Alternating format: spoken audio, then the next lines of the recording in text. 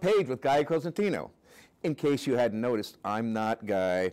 He had some personal business to take care of, and they asked me to step in. Bob, stop, stop, stop, stop, stop, stop, stop, stop, stop.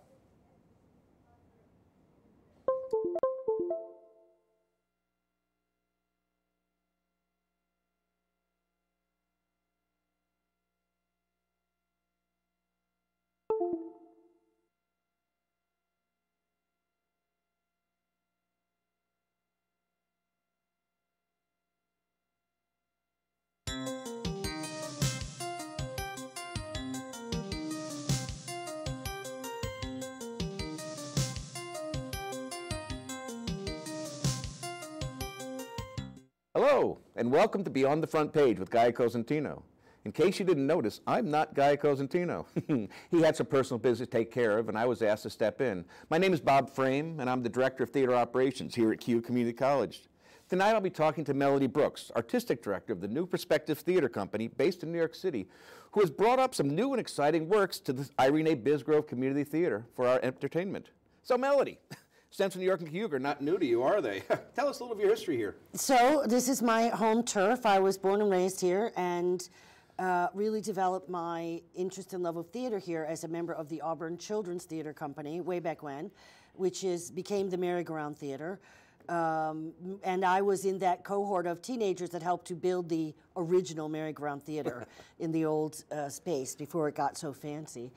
And I was a student at Cayuga Community College for a year, where Dan LeBay was the then director of the theater program, and he was a big influence and mentor. And through Dan's bringing this program here, I went to London for a year. That was accredited through the SUNY program, and came back and did some more work. And we were invited to take a piece, the students that were working here, to the Albany Student Theater Festival, the SUNY-wide. And I met Margot Lewitton of the Women's Intro Art Center, and they had a multimedia theater arts program. So that's how I ended up moving to New York, thinking I was going to be an actor. But you know, life, we plan and life doesn't always follow suit. So I became a director and a producer instead. Which is easier sometimes than trying to be an actor. Well, you have all the control.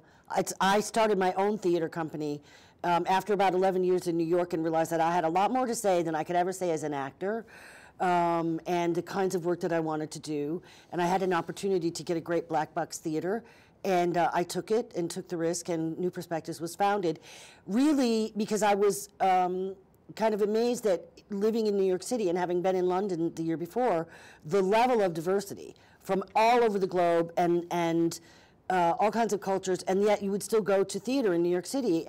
And not only did you not see a multicultural palette, you didn't see many women at all. Right. And that's why we created New Perspectives, because we say that when you come to a show at New Perspectives, you'll see the diversity you see on the New York City subway, both on the stage and off. So that's always been our goal. 28 years later, we still stick to that goal. We're still very small and off-Broadway company because we have a very particular mission, and we're not interested in sacrificing that mission, which is one of using theater to help the community, to support women and artists of color. There's not a lot of money in that, so we keep doing it anyway. So you work a lot with funding and foundations and... Well, we have foundations. We're lucky to be funded by the City of New York because they like our mission. We've been lucky there, and we get a lot of individual donations, a little bit of foundation money. So we're very grateful to the Cultural Fund here for supporting us coming up and doing the shows here, because it's a rarity that we are actually fully funded to do something, and it's, you know, without having to scrimp and save. So Right, we're very grateful about that. Which is very important. When you and I spoke last year, you would come up to teach with Mary Bolcott. Yes. As a family friend. Yeah. She had brought you up and you taught one of my acting classes for a couple of days and worked with them, varying level of actors, and how to do a monologue, what acting was all about from your perspective, which is different than what I'm teaching, because I'm teaching it as fun, whereas you're teaching it as a profession, Right. which is great. And we talked about, hey, wouldn't it be great if, and you bid on it, and I talked to the foundation, and yes, the foundation came through, Guy Cosentino, of course, with the funding to help do this through their Cultural Enrichment Fund. That's very important that we're doing things like this for the community, for the college, Yes. of what very we can important. do. So your mission, as you say, is just to become, not just, but encompassing more of a diversity. I mean, you talked about Yes. London. The London Theater is exciting no matter what you're seeing on stage in the audience. Right. It's a way of life. Well, we don't do anything in London. Our main mission is to develop new work by women and writers of color. And then within that, our directors and actors are very multiracial, very diverse. You know, race is, we go beyond race. It's time we all went beyond race. There is no such thing as race. It's a false notion. We're all the same race. We're all of African descent. But mostly it's to say, give a platform to people who don't have a chance elsewhere. Because it's so very hard. You know, for years there's great gender disparity in the professional theater, commercially on Broadway, even in the big regional theaters, when it comes to female playwrights and directors, and it's even worse for female artists of color or all artists of color. I think we all know that story. So we're there to say, our motto is, you know, our aim is not to exclude, but to cast a wider net. You know, I grew up in the Auburn Children's Theater, and I was 8 years old, and the very first thing we studied was Greek theater, which says theater is about dealing with your community, talking to the community, getting feedback. It's a loop. And if you don't have the entire community involved in that conversation, then you're not doing your job as a theater artist. So that's really the principle that underpins New Perspectives, which is we got to have everybody at the table. Because if we don't know enough about ourselves. And that's, you know, the purpose of theater. We do go to Bogota in Colombia, South America. We've been there 4 times. We'll be taking the 2 plays we're doing here down there, their Alternative Theater Festival, and we're the only English language company invited. And they really like the fact that we're bringing plays written by women, which is not a custom there. They have a lot of ensemble theaters run by women, but they don't have women just sitting down and writing plays. And so they like that we come and sort of model this, and that our plays are speaking about contemporary issues of importance and interest to U.S. Lives, but that they're also very universal, and it gives them a different perspective on who we are as citizens of the U.S., right? When you're saying the shows are diverse, I mean, are you trying to show different points of view of different personalities, or are you just like we're including in what we call colorblind casting? We do colorblind casting, but it's more than that. Okay. For our Women's Work Project, for instance, we select 6 writers. That's what these 2 plays that we're doing. Right. Every year, we've been doing this since 2008, because our goal is always to get shows on their feet.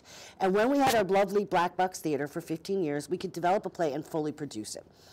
As is much the case in New York, they tore that building down and put up luxury high-rise, right? Of course, need another one. So we got a smaller, but it's a community space, so it's affordable, it's supported, but we can't do full productions there.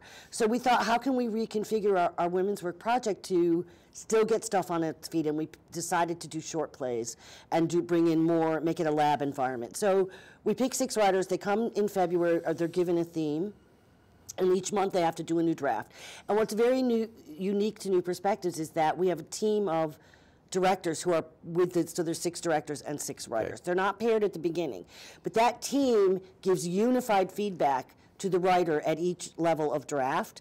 And then in June we do table reads of all 6 plays, and we put them in rehearsal, and we produce them in August in a festival. This year, there's writers already. They've been given the theme last February 9th. And it's Now or Never. That's our theme this year. And you can all come to New York the 2nd week of August and see what those plays will be. The 2 pieces that we're doing here, the first is called Oh My Goodness by Kyan Douglas, and that was developed under our theme of Unhinged, which was 2017, and you'll remember who got elected in 2017, so that was our Unhinged, theme. yes. And the second piece, Our Lady of Broad Street, was in 2018, and that came out of the Resistance is Futile theme for the lab. So, but they go together very well. They weren't written. So it's always interesting that these are female writers and female directors, but they're all very different. Yet you can see how they all speak to the theme that the writers were given. So our big goal here is that people understand that we're developing professional writers and high-quality plays that just happen to be written by women. They're not women-focused. It's not. We don't put any limitations on what they can write about, as long as it's ethical. You know, if there's things that would be really egregiously offensive to certain members of the community, we say, no, you can't do that. You can go somewhere else and do it, but you can't do it here. And when we make a diverse group in that setting, and diversity is age-wise, a lot of women over 40 who never been given a chance, right? A lot of youngsters coming out of a college program that says, oh, you know, you're too young, you're too young. And then ethnicity and background and, you know, even where you're from geographically. So we put those together and hear all those voices. Oh, great. And your companies are all pretty much Manhattan-based? Manhattan? Yes. You mean the actors? Yes. Yes. Or the outer boroughs. Brooklyn, right, New Jersey, whatever, close enough. Westchester, yeah. Ah, very interesting. So you're not noticing a big difference between what a woman would write versus what a man would write? We know that there are gender differences. There have been studies done on this since the 50s. Women tend to write much more non-linearly. They don't feel the need to be in a linear time structure. It's not always the well-made play, you know, format. But these are facts. This leads me to our second piece, the suffragists from the stage, right? That we are co-founders of a grassroots initiative called 50/50 in 2020, Parity for Women Theater Artists.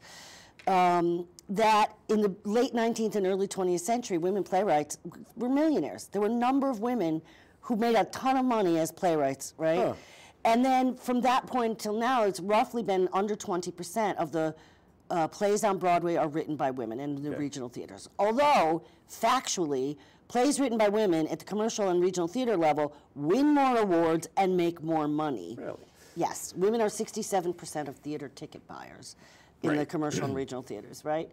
But also one could say, because women always have to be better, as people of color do, right? You got to try 3 times as hard, so you know those plays that make it to Broadway are that much better. Top of the list, right?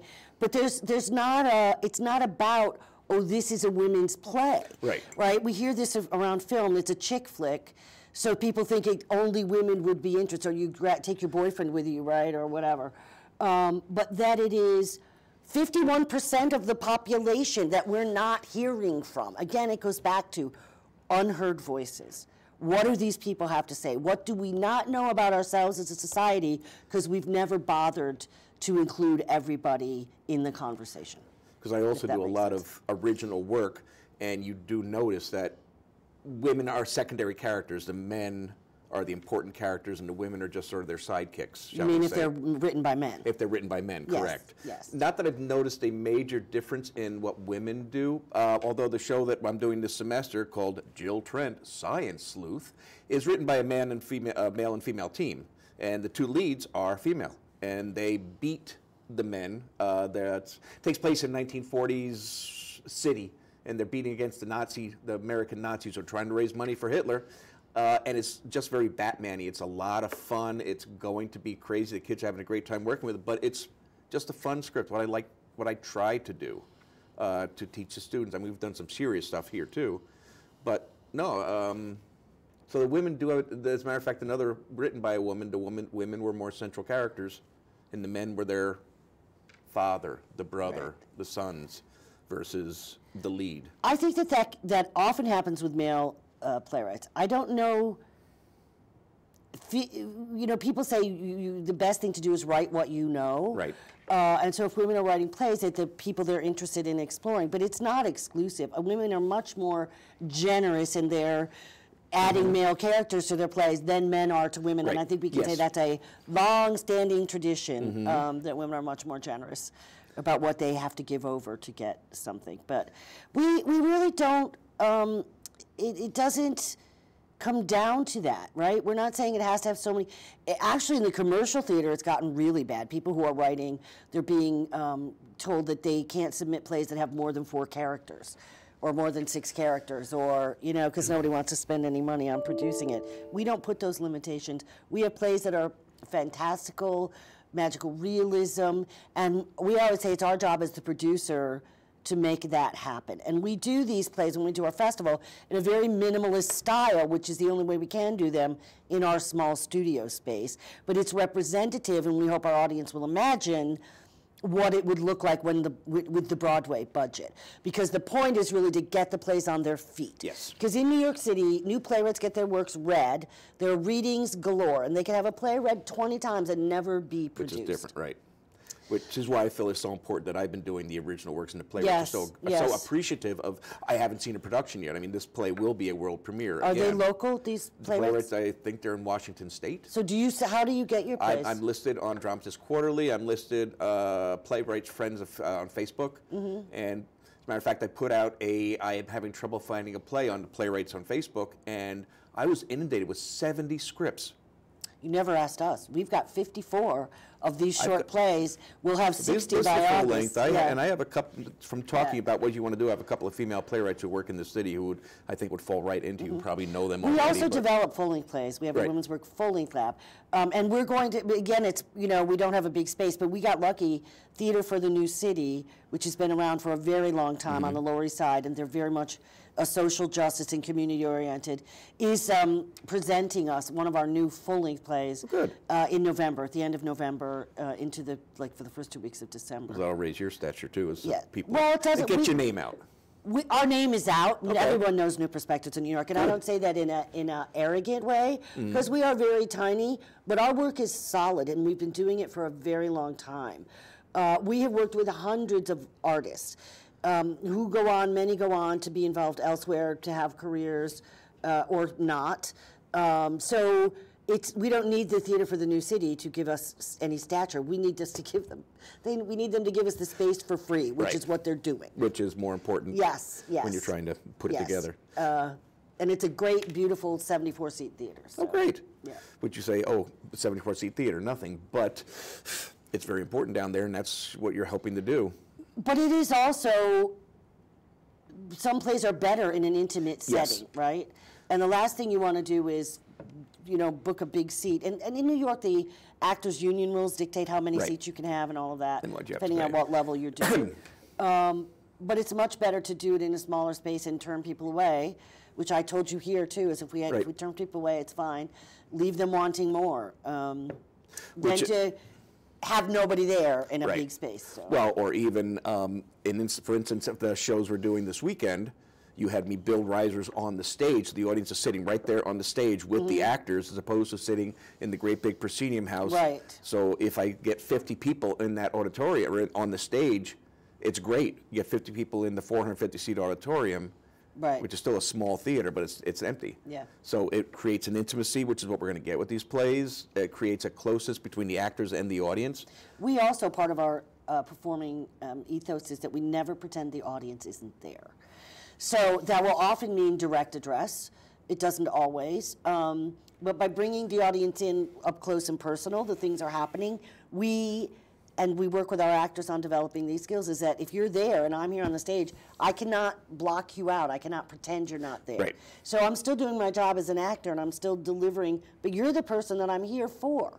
I'm not here for my fellow actors. I'm not here for myself. Otherwise, I could just have you all over to my living room and, Which some people do. Right. Which, this is not the first time I've done the shows on stage, too. I know, when you mentioned it's important for the actors to learn what that's like. And when you mentioned that was a possibility, that was why we opted for it, because it's better with what we do. Yeah. And the whole idea is making the actors and the audience comfortable together, and this is what you're used to, and intimate what they're sharing with.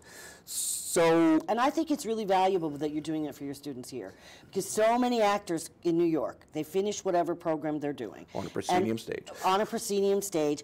Or even worse, even in a theater in the round or something, but they are so disconnected from the audience. They are taught to literally pretend the audience isn't there. And then, so why are we doing this? If we don't think there's an audience there, that's who we're serving. Right. But if we're blocking them out saying, please don't disturb me while I'm up here acting, and many of them, a lot of them that work with us and successfully do that, they never want to go back. They always want to talk to the audience.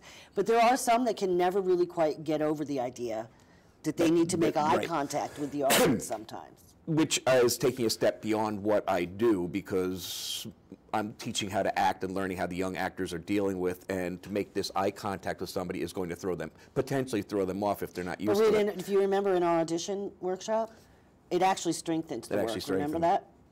We'll have a chat about that. We'll have a chat. Oh, I'll be wrong again. It's not wrong. We also say this to our writers, right? There's no right or wrong. There is only more or less effective. Or what works, what doesn't work. I just wrote back to the playwrights of this and made some suggestions. They're like, oh, wow, to help flow, to help things moving, because, again, they've never seen it before. So it's easy. It's just an experience for them, and they just hope you don't mind if I steal your cuts. Like, please take them. That's why we're doing this together. It's a team effort, as you said, working with the directors, the playwrights. Correct. As well, so that it's a team working on it. And we like that. So your shows tonight, or excuse me, or not tonight, please. Tomorrow night, we need to, I mean, they just got into town today, and we're going to take an empty stage and turn it into the facility that they need for their shows tomorrow night and then again for Saturday night. So they've rehearsed the shows a lot in the city. They've never done it on my space. So we've got a lot of work between now and tomorrow night when we open at 7:30 to get these shows up on their feet, but I'm sure there won't be a problem. They're both pretty straightforward. You and I have done a lot of talking on what's going on with them, and it's just a matter of working out some of the problems. And getting some lighting. And getting some lighting. Which is the one thing we couldn't rehearse with in New York. I've got the lighting set up. We just have to choose what you want. So, because that's one thing we do. This is a very, as you've seen, very well-equipped theater. Yes. The college itself, I can't complain about how they've supported what they can do here. Even this facility here. Yeah, it's how great. they supported what we want to do as entertainment through the SOMA School of Media and the Arts. It's very important to teach the students a little bit more than 2 + 2 is 4, and the War of 1812 ended in 1815, I think. But I may not have been a history major. Sorry, folks. So the shows tomorrow night, we're going to be entertained with, how many people are in the casts? There's 3 in one play and 2 in the other. Okay. And one play, Oh My Goodness, is a 2-character play. And the other, Our Lady of Broad Street, is a 3-character play. And they both have similar themes. It's why we put the 2 together and called it Collateral Damage. Okay. And you'll hear a line at the end of the second play. And they're really looking at how we cope with life's curveballs, basically, and how one gets through that in some semblance of sanity and being able to cope. Oh, very good. So you're not going to walk out after the play wanting to No, hopefully not. Hopefully not. There's been a rash of those plays you just walk out and just want to cut your throat. I'm like, why do people want to do those? But they do. And obviously, they attract an audience because they keep getting done. I would say that the first play could be done that way, but it's not the way I see it. These plays were developed originally from scratch in my theater, so I've known them from birth, if you will, right. Or even gestation. And it's a play the first play that I really, but the cast I wanted was not available. That play was also done at the Ensemble Studio Theater, which is a very well-known off-Broadway company in New York, and it was the only play that they took that was from a non-member playwright, K.N. Douglas, and their artistic director directed it himself because he liked it so much. So we create really good plays that other people want to do as well. And a little bit more about the Saturday night piece? So Suffragists from the Sages, I'm a member of the League of Professional Theater Women, and Mary Lynn Henry, who is a theater historian, has been working a lot to try to reclaim the stories of women in theater from the 19th and early 20th centuries. And she had an idea back in 2017, because this is now the centennial of the 19th Amendment. Right. To look at how theater women were involved in the suffrage movement. So we did one piece in 2017 that Mary Lynn wrote, and then I adapted that in 2018 because we got feedback and there were other things we wanted to include, and we always continued to do a lot more research. And then this third piece is one that I've sort of mostly rewritten. There's a little bit of the introductory material. But we made some amazing discoveries that all the marches that you see pictures of, or the pageants in D.C. in 1913 were directed by women theater artists, right? Yes. Female director, directed that big march in 1913, that it was the theater women who took to the streets for the first time because, you know, only streetwalkers actually walked Right. in the streets in the early 19th century. And hundreds of suffrage plays were written and used for propaganda and fundraising purposes. They were done everywhere from Broadway throughout the entire vaudeville circuit. Women's clubs locally would bring in these plays. And everybody of note was really involved if you think about theater women from the late 19th and early 20th century. Many of them have just been written out of the story, as women are always written out of stories. We're also doing looking at a lot of African American women who had a huge impact on the suffrage movement, whose stories are just now beginning to be brought back into focus. But that's so. What we like to do when we're doing that kind of historical piece or research piece is really find things that the women actually said, their own words. Right. So bits from their speeches or things that were said about them or quotes from the newspapers to liven it up. So it's not just sort of a dry lecture. It really is a performance. This one's interactive, though. You saw the quiz. I saw the quiz. And if people pay really close attention and they can answer those questions, they'll get a prize at the end. Ooh, a prize at the end. Yes. So to close things up, just to remind you, we've got the 2 evenings of theater tomorrow night at 7:30. Both these are at the Cayuga Community College, I can say that.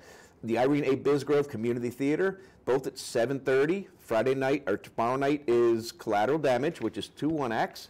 And Saturday night at 7:30 is the Suffragettes from the Stage, is the correct title. And as we said, seating is limited. If you're interested, you can call 315-294-8640 and make a reservation, or you can take a chance and just come to the door. There's no pre-sale tickets. Will all be available at the door.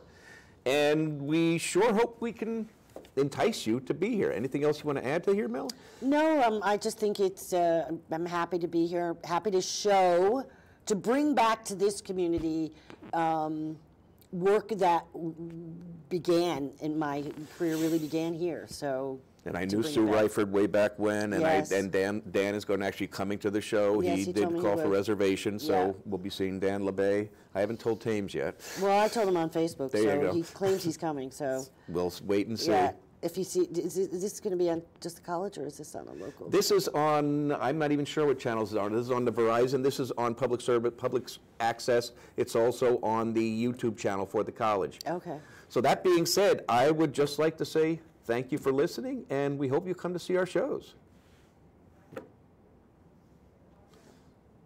That wasn't too painful. Not painful at all. Not painful.